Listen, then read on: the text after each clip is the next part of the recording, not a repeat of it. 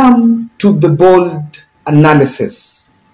If you check Twitter tonight, 16th of November, TJ Tony Gachoka is trending.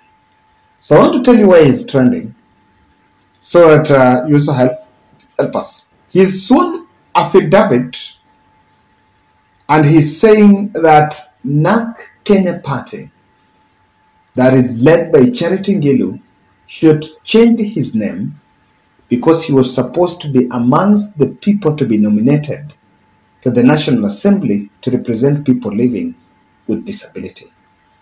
So the former KTN journalist has gone to court, and Martha Koome ordered him to pay 500,000 Kenyan shilling.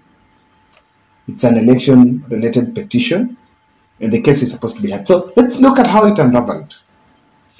Until June 2022, TJ, Tony Gachoka, was a life member of Orange Democratic Movement, which is led by former Prime Minister, His Excellency Raila Amolo Odinga.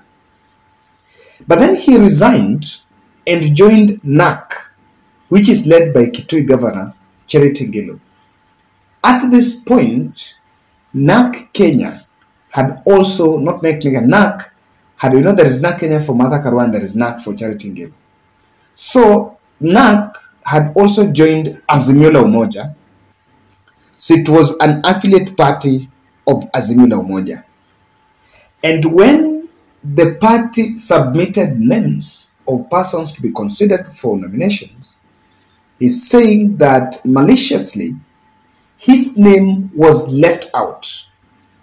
And because that movement to NARC, if you ask me, was maybe intended, it was a negotiated move, so that he would actually move to NARC and to be nominated. When that list came out, his name was left out. Now, that is why Tony Gachoka has gone to court to sue NARC Kenya. He says that the party under Azimio la Umoja, One Kenya, had undertaken to have him first in its nomination list, being a person living with disability. But in the list submitted to the Independent Electoral and Boundaries Commission, his name did not appear. Azimio la Umoja, I think the parties that nominated people were only ODM, Jubilee, and Wiper. Now, Azimio la Umoja nominated Crystal Asige, the musician who is vision impaired, to represent people living with disability in the Senate. I don't know about the other parties. Now, according to a constitutional provision, Article 97, is that each political party is supposed to nominate. Now, in Azimio la Umoja, Tony Gachoka is arguing that the other affiliate parties were not given nomination slots, or rather were not given that opportunity to nominate people living with disability. So from this, I can say that he seems to be chasing a wild goose. He's on a wild goose chase. I've always found it difficult to even get that English right. Wild goose chase. What he's looking for, even the NARC party was not given. But he's saying that he needs data, and of course that's why the High Court has ordered him to pay 500,000 as a security in the election petition challenging the omission of his name from persons that ought to be nominated to the National Assembly. I don't know what's your just quick reaction to that. I want to look at the comment section today. I'll take some time tonight so that I see what Kenyans think about it. I have a feeling that if Tony Gachoka was to be nominated under Azimio, then the safest party where that would be guaranteed was the mighty ODM party.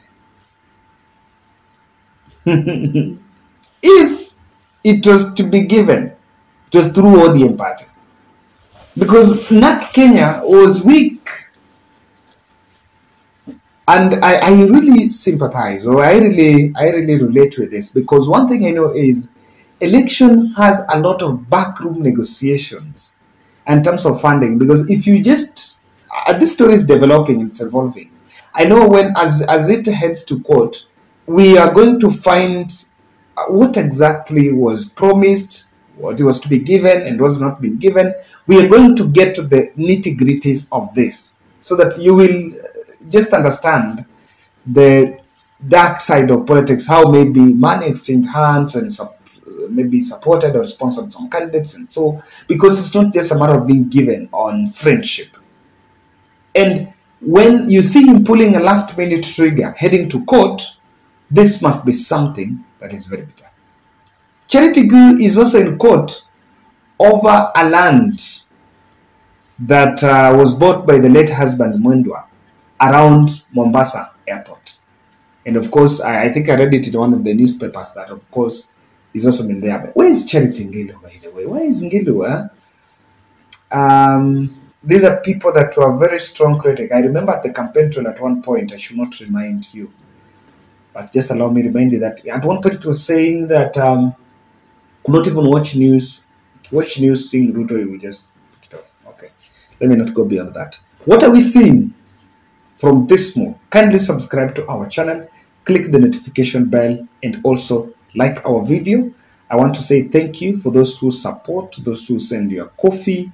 But then Nairobi is very cold. Yes, Nairobi is very cold now. So if you're flying back here, make sure you put on heavy clothes.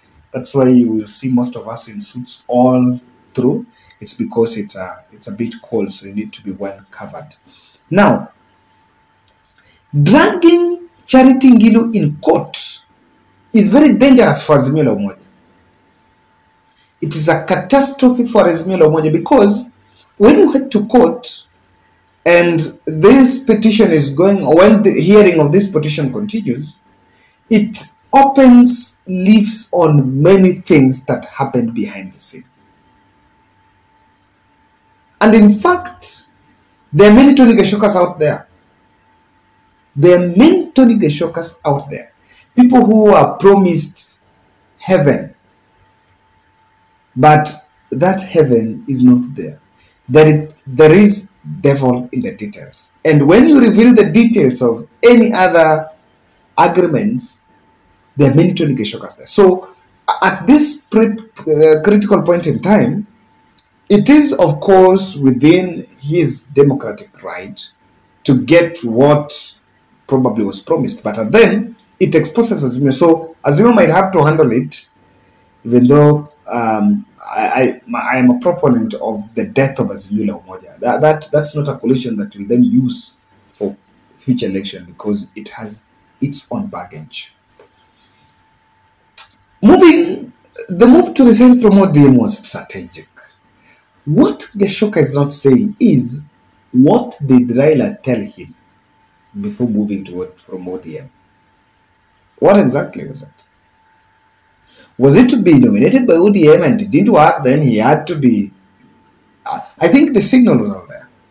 So NAC did not get any nomination slot, so I'm even wondering how this is going to work, because NAC do not have any nomination slot.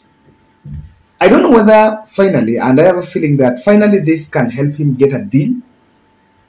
Anything, if something is going to be available for him from government side, it's going to be a very interesting petition to see how this is going to play out, because we know that even NAC Kenya, they did not get something. If you can try to look at it differently, but they did not get something. He's heading to court, and Anglican Archbishop Ole Sapit, while speaking in Narok, was urging politicians that kindly withdraw election petitions so that the country, there can be seamless transitions, especially in different areas. So what is the position? We should get a lot of it. I will be so much interested in this petition to see how this plays out.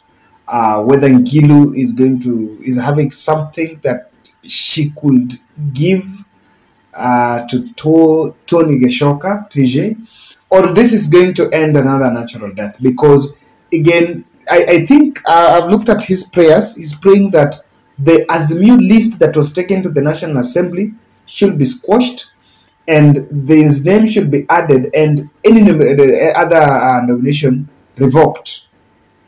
After it being revoked, then his name can be added. He was supposed to be number one in the list. But nomination in Fanyu Kitambo, why now? Okay, I had not thought about that. Nomination had been done, and I think Kenyans felt like we were already done with it. What do you think is the rationale behind now raising the point now? It's very interesting to see how this is going to play out. And I'm also asking, now that we are talking about Charity Ngilu, she was in the same group with Hassan Joho. I've not been seeing Joho, Tuju, or Paranya. Where is that club? Another one is Peter Kenneth. Peter Kenneth. He's also not been. I've also not been seeing him. The last time I saw Murathe was heading to ESCC, and of course, that is the politics of this country. And Peter Munya, by the way, yeah. Let's meet in the next.